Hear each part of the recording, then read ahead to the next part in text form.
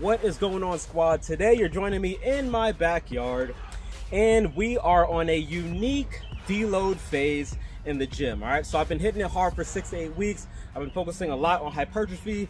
If you haven't noticed, I gained quite a bit of weight since the beginning of the year. I've been on a bulk and it's been brutal. I hate being in a calorie surplus. If you don't know me, I like to be thin and cut like Bruce. So I'm feeling out of my element right now. So I'm giving my body a little bit of a break for this week.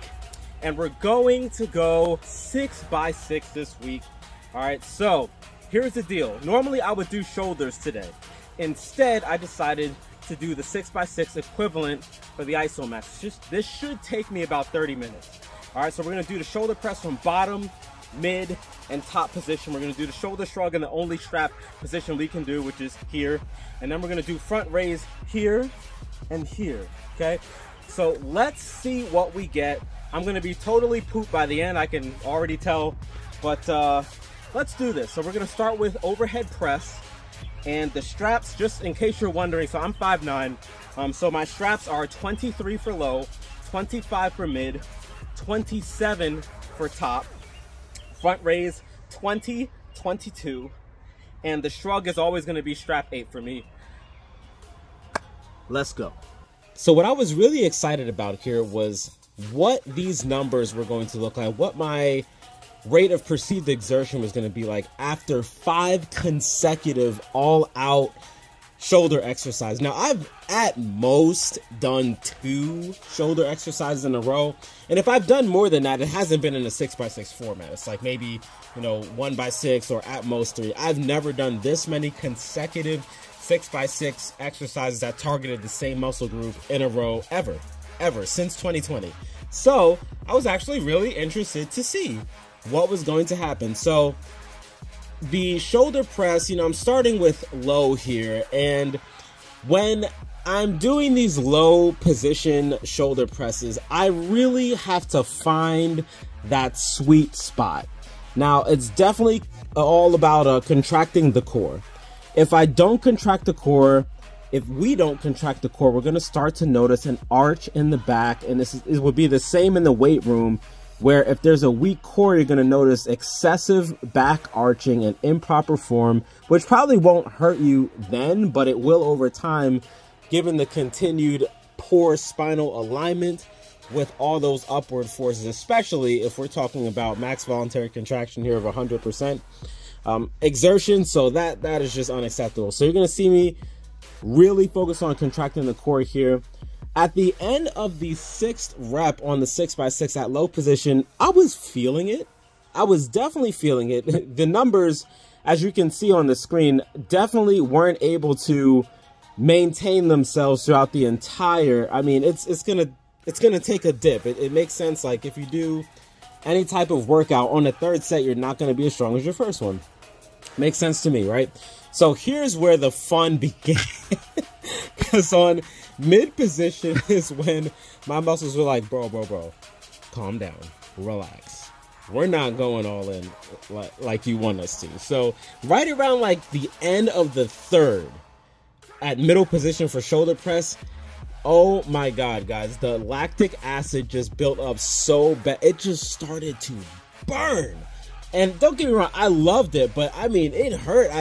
I was really trying hard to adhere to the 20-second rest interval, so it started to slip in like 25 and 30, and what I was doing was I was looking at the timer for the video on my phone as the rest time, and I just barely made it out.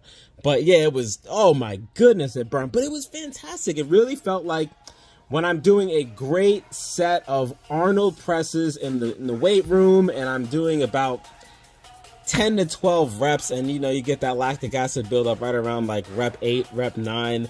That's what it felt like, only it didn't go away.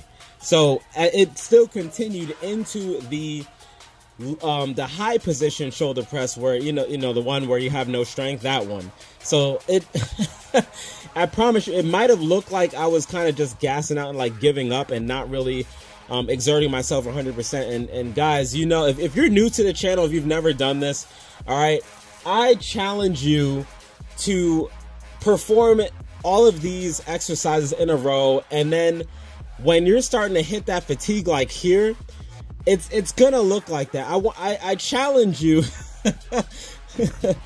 to really give it your all, because even though the numbers did start to tank as I just naturally started to lose strength, I promise you I gave it everything I had. No matter what the video looked like and no matter what the number on the display looked like, I gave it everything I had. And you know, when I train my clients on the isochane and isomax and they're like, oh man, this is just not a bad, no, it's a good day. As long as you exert full force, there's really nothing more. That's exactly what you want to be able to do here. So here's where I cut off and I tell you guys about what my thoughts are halfway through. All right, guys, so we're about halfway in and my shoulders are just about fried. I can, wow, I've never seen this striation before. So it's one of those things where I hit muscle failure right around like the second set of strap 25 shoulder presses. So I still have strap 27, which is my weakest one, and then the 2 front raises. The numbers are probably going to be trash, but it doesn't matter because we still want to take the muscles to failure. So we're gonna see what happens. I don't really care about what the number shows. I just want to be able to take my muscles to failure, which so far it seems like I'm gonna have no problem doing just that. Now, something I want to let us know, squad, is that when I had that little quote-unquote break where I'm telling you guys about the halfway point, as soon as I finished talking, I went right into the front raise. So I had the front raise at shoulder height and I had it a little lower. Now, this is the first time I was ever doing it a little lower than shoulder height. I've always done front raise on the isochane and now isomax at shoulder height. So this was different. Regardless, it wouldn't have mattered what freaking height I did. The lactic acid buildup was so high. It hurt, and I was just trying my best to have a poker face, but it freaking burns. If you've done this, you know what I'm talking about. Like, it really felt like I just went in the gym for 90 minutes and blasted my shoulders. There was nothing left.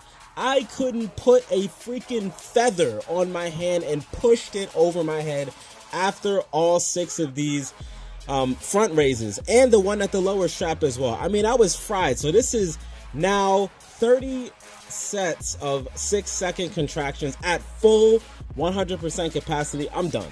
That's it. It's game over. Now, the last exercise was the shrug. And the shrug, now don't get me wrong, I definitely felt it. I felt a build up in my traps, and I really loved the exercise. I decided to have a conventional grip. Normally I do mixed grip for shrugs. I decided to do a conventional grip, and I feel like my body responded well. You know, I really like the feeling in my traps as I brought my shoulders up into the contraction for the shoulder shrug. What I failed at for this exercise, and I mentioned it at the end, is that I should have added another 6x6 for shrugs. Maybe adjusted my hand positioning to make it slightly different, or made it a rear shrug. Rear shrugs are great. If you haven't done a rear shrug on here, here's a link right here. Go ahead and check that out. It's a fantastic exercise. But that was my mistake. Not having another trap exercise for shoulders. But other than that, I was totally taken aback by how much this burnt and how effective it was. Not that I needed selling, but I've never done that many consecutive 6x6 exercises ever on the channel. So ever, period, off or on camera. So, and that felt great. I highly recommend it. And again, I wanted something that was going to be able to replace my shoulder workout in the weight room. And I have to say, minus the shoulder shrug mishap, I was certainly pleased with the results and how I felt at the end of the workout.